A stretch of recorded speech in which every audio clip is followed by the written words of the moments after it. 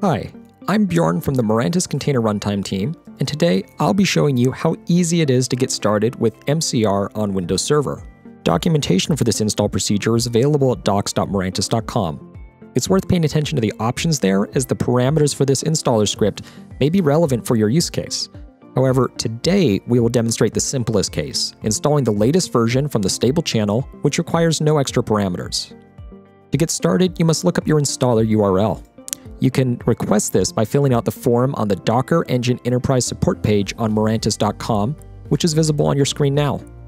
Once you have the installer URL, we can proceed with the install. As the installer is a PowerShell script, we'll start an elevated PowerShell session. Now we download the install.ps1 script from the URL we gathered in the last step. This next step is not strictly necessary. You may have already allowed executing signed PowerShell scripts. However, in more restrictive environments, you may need to allow executing signed remote scripts. We'll do so now, but only for the duration of this command line session.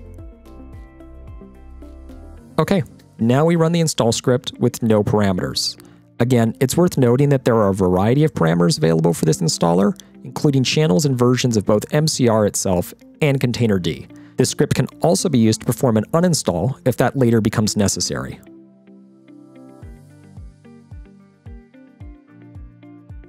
And it looks like our install has completed.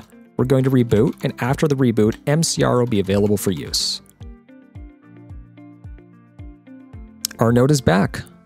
Let's start at PowerShell again. Now, we'll use the docker info command to verify that the daemon is up and running. Looks like we're good to go. Now, let's try pulling an image and running a container.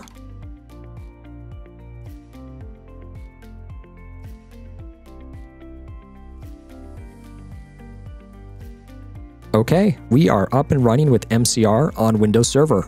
Be sure to refer to docs.mirantis.com for all the installer parameters and for information on other install methods, including the Azure Marketplace image. Thank you very much.